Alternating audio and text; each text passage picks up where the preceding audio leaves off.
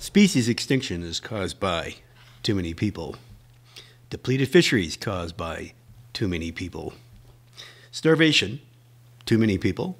In fact, overpopulation causes genocide, migration, and probably climate change. What number is not too many?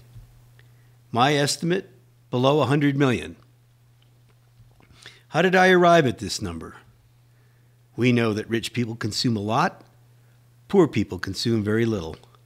Most of us fall somewhere in between.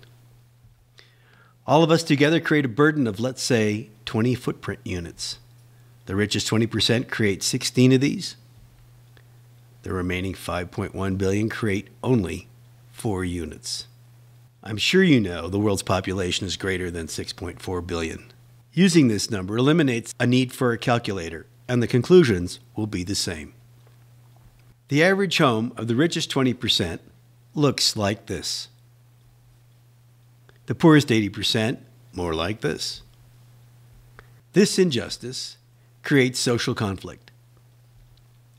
However, expectations that the 5 billion poor people will achieve the average rich well-being keeps the social conflict from exploding in our faces.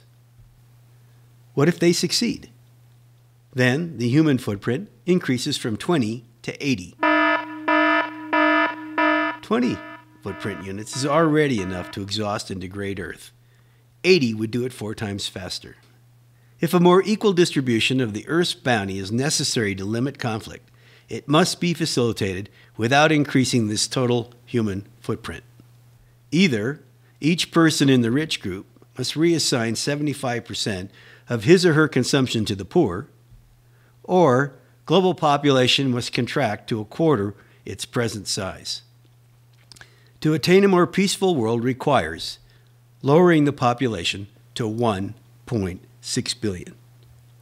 However, even if we could attain a global population of 1.6 billion people, the sum of all these numbers, and, for example, Canada had 8 million instead of 32, England had 15 instead of 60, and China had 320 million instead of 1.3 billion, and all of these other regions had 1/4 of their populations.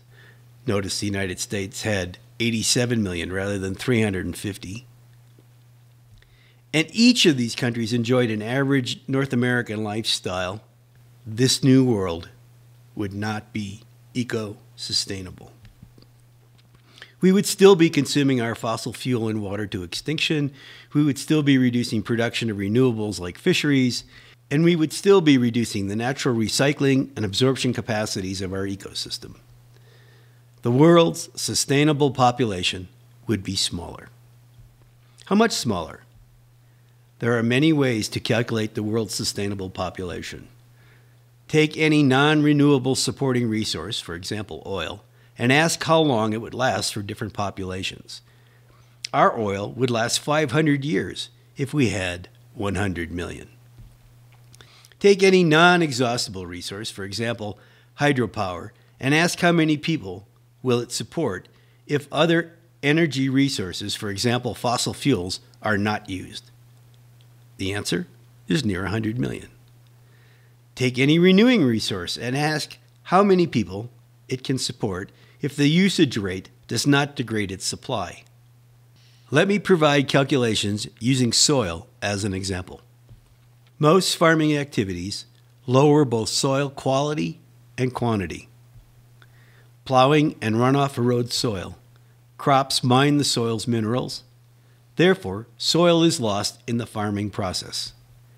All would be gone if it were not for the natural processes that generate new soil. Sustainable farming practice means the amount of soil lost equals the amount created. However, on average, today's farming techniques lose soil 16 times faster than Mother Nature makes it. That is, it would take 15 years to replace what was lost in a year of farming. On average, to be sustainable, after an acre is farmed, it would have to remain fallow for 15 years. This means we can farm only 1/16 of our land. We can feed only 1/16 of the 1.6 billion people. The peaceful population living at North American lifestyles with sustainable soil practices is 100 million people. Wait a minute, we're not finished. Even a reduction to 100 million is not sustainable. Humans strive for better well-being. For example, people prefer to live longer. An 86-year lifespan is better than an 85-year lifespan. However, an individual who lives 1 year longer increases his lifetime footprint by a little over 1%. Just to accommodate this 1 year increase in lifespan, the population of 100 million would have to decrease to 99 million. There are thousands of lifestyle improvements that would require similar decreases in population.